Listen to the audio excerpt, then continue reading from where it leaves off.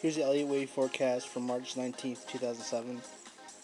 The Nasdaq got maybe from the 10-day low, got maybe a wave 1, and this is on Friday it was probably wave 2. It would need to hold at least 23.53 and then rally back over 23.85 to set up an upper 3. That's the most ideal scenario.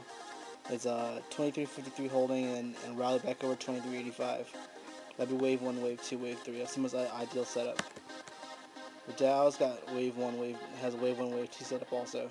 You'll need to take out 12,190.